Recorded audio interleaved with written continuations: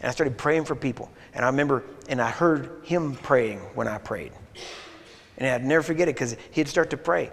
And whenever he finished, he'd say, he'd be praying.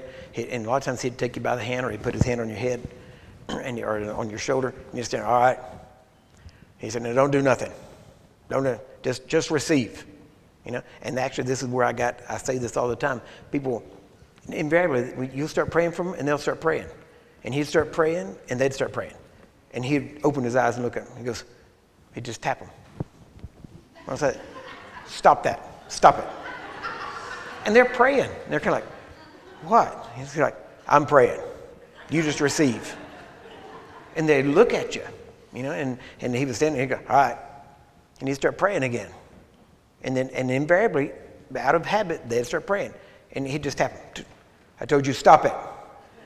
Don't do it. Your praying hadn't helped you so far. Let me do it. And I heard it, I'm like, that makes so much sense, you know? And then he would start to pray. And he would pray, Father, I thank you that your blessing is upon their life. And I thank you now that your entire full will be fulfilled in their life. And I don't mean maybe. In Jesus' name. And I heard that because I would stand right next to him when he was praying, listen to him. And I started catching myself saying that. All right, here's what we're going to do. All right, you be healed right now, and I don't mean maybe.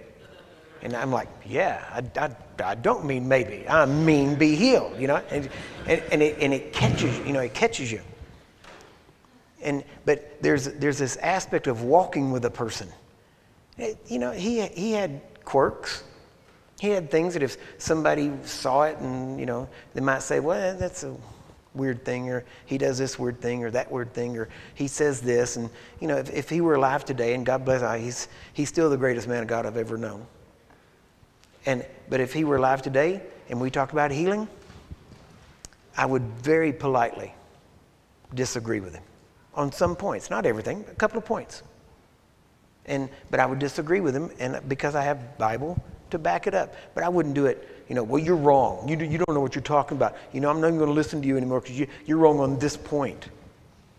No, I wouldn't be that way. I would listen to him, and I'd say, I'd actually ask him I'd ask him a question, Dr. Sumrall, you know, you said this, and I'm wondering how that fits with this verse, right? I wouldn't say he was wrong. I'd say, how do you, you know, get that to work with this verse? How does that figure out? And I'm sure if he were alive and I know his heart, I'm sure he'd look at it, and if he saw the truth there, he'd go,